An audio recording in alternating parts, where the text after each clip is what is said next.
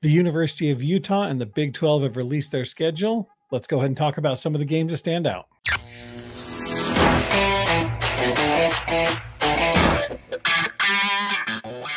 All right, so let's go ahead and talk about it. So the Big 12's released their schedule and, basically breaking down who's going to play where and when, and basically breaking down all the key matchups. What are some of the key matchups that stood out to you? For the Utes, I mean, the first thing I see is they open up their conference road schedule at Oklahoma State. Right. You know what I mean? That is a rough game. Oklahoma State is arguably one of the best teams we'll face this year. Obviously there's some – Arizona was a scary team with their coaching change. I mean, they're still going to have their quarterback, but obviously they're going to go through some coaching changes. For sure. They're going to be a talented team, but Oklahoma State's the same team they were last year. They played for a Big 12 championship last year against Texas. They're going to be talented. And, the Utes haven't been to a whole lot of big scenarios like that. Should be a good one. It should be a huge test. I think this game kind of sets the tone for the whole season, really. With everything happening, the Utes, beat SUU, assuming they can beat Baylor. Baylor's got to come here, finish up our gimme schedule with Utah State at Utah State. This one's going to set the tone for the whole season. You know what I mean? Like, absolutely. Like, going into this one 3-0, this one could be one of the bigger ones that really kind of say how the Utes season's going to go after they leave Oklahoma State. They're going to kind of know where they stand in the Big 12. Definitely a good point. Definitely something that's not being talked about enough. And we'll definitely get into what the local talking heads are getting into when it comes to the schedule being released. There's really only one thing they're talking about. We'll get into that. But with that said, though, I think you're right. I think the key there is going to be opening to the Big 12 schedule, coming up against the juggernaut. Basically, the last man standing of the teams that are left from the Big 12 conference last year, like you mentioned there, playing for the conference title game there. So, I mean, we did mention it last week where some national experts are picking the Utes to finish coming out of the gates in ranked 8th in the nation. Yep. And the favorites to win the division. So definitely we're going to see how well that comes right out of the gate when it comes to opening up the conference play for sure. Yeah, it should be great. I mean, and after Oklahoma State, the Utes go on. They travel to Arizona. That could be a really tough game, man. I mean, Arizona's returning Noah Fafita, so he's going to be there. I mean, he tore us apart last season. Then the schedule really starts, man.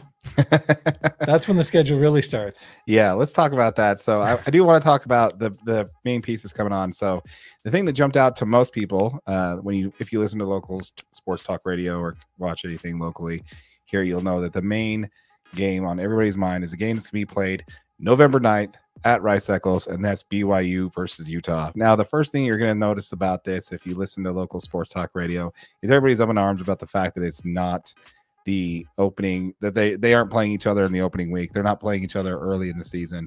It's right smack in the middle of the season. It's not even during rivalry week. It's not even during rivalry week. Yep, the last game of the season should be a rivalry game, and Utah's going to be at UCF. Yeah, so it kind of basically puts it in a situation here. Now, there's going to be multiple reasons for why that is right in the middle of the season.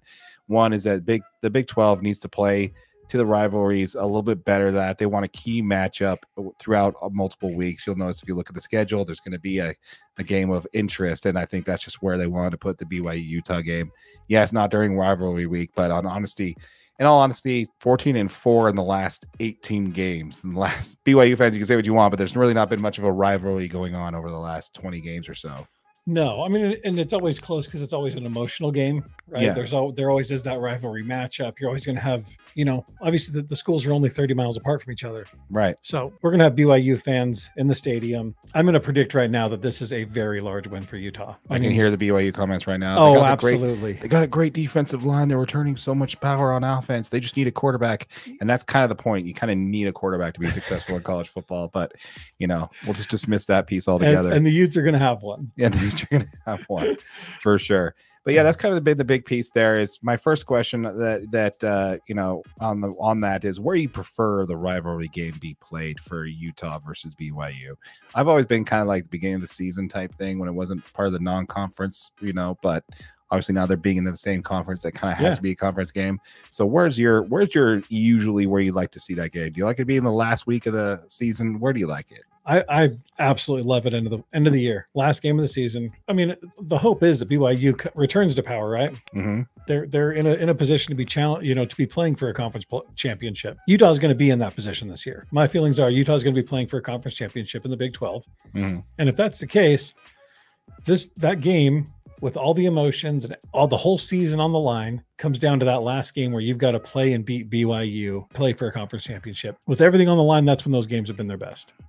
Yeah, makes sense. Now, what I really like is they're getting the Bama Auburn treatment here, where they're both coming off of a bye week coming into the game. What do you think about that? I did not see that, actually. Yeah. That is very interesting. So that does kind of add to the value about why it would be. Maybe it's scheduling reasons to get that, but yeah, they're getting the Bama Auburn treatment there. Yeah, both coming off the road, bye week, and then play each other.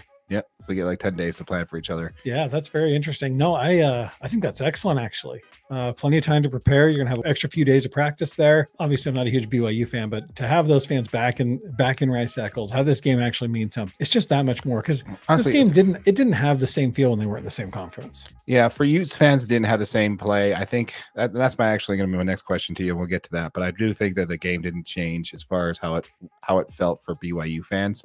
I think they still, being independent, realizing that if they wanted any notoriety on the national stage, they had to go undefeated, which is pretty hard to do. Yeah, I mean, they had to win that game. Yeah, you know, so they kind of had to, and good for them for getting one on the last. But what you really think about it is there's a whole generation that's growing up now. People are just, graduating from high school and coming on, or in their in the mid 20s, that have not seen this be a true rivalry, where it's just been Ute dominance for the last 20 games or so. Yeah, has the game changed for you at all when it comes to rivalries, and do you think this game is going to take it back to something like that? But I mean, even a lot of the Utes players have never played this game. No, you know what I mean? It's been years since they've even played it. I mean, Cam Rising was on the roster. Yeah. But that was Utah loss. Like 6 years. The players, they don't care. These kids are from Texas. They're from California. A lot of these kids aren't local. They don't care. But the coaches have really kind of put it together. And that's kind of why I think the Utah dominance has been there, because, Bronco Mendenhall always treated it like, it's just another, the faceless over on the other side. We're just, just another game. And you're like, yeah, that's why you got dominated for like a decade. But I do think it will kind of return it to a little bit more of what it was, man, when they were part of the Mountain West. Whoever wins this game may not win the conference, but it's definitely going to be bragging rights win the state. And I think that's exactly what both teams could use right now. Oh, yeah, especially for a little bump of juice, to finish out those last couple of games for the season. We'll see where it goes. I think they're going to do a great job. I do think it's kind of funny how, all these big games, especially with Ohio, with Oklahoma State, like you're talking about, to open up conference play. The only thing everybody's talking about is where we're playing, when we're playing BYU, and what it all means. So I think that's kind of funny. Return to old school ways, but I think it's been interesting to follow for sure. Yeah, no, and like I said in the last video from last week, I mean, I cannot wait for the season to get started, dude. This is going to be such a fun Utah team to watch. I mean, it's going to be great. Yeah. Once again, folks, let us know in the comments down below what you think. Has the rivalry game changed for you at all? What's your take on the fact that this is being played on November 9th in the middle of the season, not during rivalry week?